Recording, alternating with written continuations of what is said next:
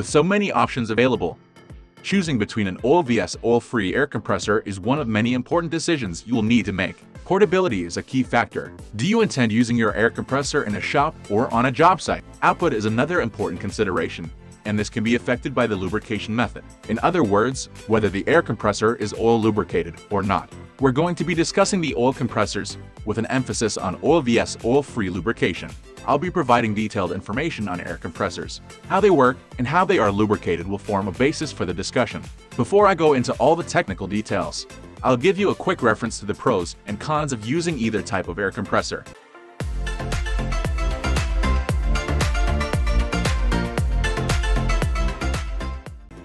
How an air compressor works. All air compressors use a pump to force air into a tank. As more air is forced into the tank, it becomes compressed, thereby increasing the pressure. The pressure is managed by a switch that controls the power supply to the pump. When the pressure drops, the pump switched on and runs until the maximum pressure is obtained, when the pump will switch off. 3 types pumps are used to compress the air. Reciprocating air compressors are the most common. These use 1 or 2 pistons to force the air from the atmosphere into a tank in ever-increasing increments. Each stroke of the piston moves a small volume of air. The rotary screw air compressor uses a helical coil or spiral lobe oil-flooded screw to continuously force air into the tank. This method is generally used for high-volume, heavy-duty, gas-powered air compressors, the type of machine you'd see used by road-building crews. These air compressors are always oil lubricated, and therefore don't feature in this debate. The final, least common, type of air compressor uses a centrifugal pump. Here, a rotating impeller is used to force the air into the tank. These can be either oil or oil.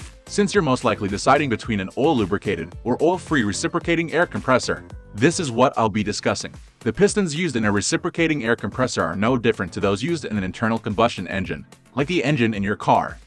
The pistons need lubrication, the major difference being temperatures are lower in an air compressor because there is no combustion of gas. While air compressors run cooler than a gas engine, there is still heat generated by the friction between the piston and the sleeve in which it moves.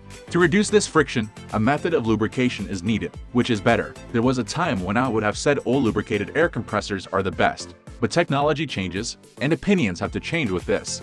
Early oil-free air compressors weren't the best for heat dissipation and tended to produce hotter air, which increases condensation of water, and hot air is less dense. They were also much noisier and tended to be less durable. To overcome some of these disadvantages, most oil-free air compressors utilize 2 pistons, reducing heat and noise. Using an aluminum housing with improved airflow technology has further improved the efficiency and operating temperature of oil-free air compressors. However, oil-free air compressors have their limitations. Despite design improvements, cooling for an oil-free air compressor is never as efficient as an oil-lubricated counterpart. Furthermore, without oil to lubricate it, the size of the piston that can be used is limited. Even when using 2 pistons, oil-free air compressors remain smaller, lower volume machines. The real advantage to using an oil-free air compressor is lower maintenance and improved portability. This makes an oil-free air compressor a good option for contractors who regularly transport their equipment from one job site to another. For a home shop that doesn't require exceptionally large volumes of compressed air, an oil-free air compressor can be a good choice. Operating environment can also be a deciding factor. Oil-free air compressors rely heavily on air cooling. This means that in a hot climate, oil lubrication would be more beneficial. The opposite can be said for extremely cold climates. If the ambient temperature is consistently low, oil-free air compressors operate optimally. At really low temperature, oil increases in density and can form a sludge which will hinder performance. Hence, oil-free air compressors are usually better in cold conditions, while oil lubrication is preferable in hot conditions. In professional situations, like a busy auto shop or manufacturing facility, oil lubricated air compressors remain the preferred choice. If you're using high-volume pneumatic tools, like impact wrenches and the like, increased CFM capabilities for the air compressor becomes more critical. This is of particular importance when several tools are being used simultaneously. Since there is virtually no limit to the size of an oil air compressor, this is a natural choice for professional users. Now it's your turn. Which one impresses you the most?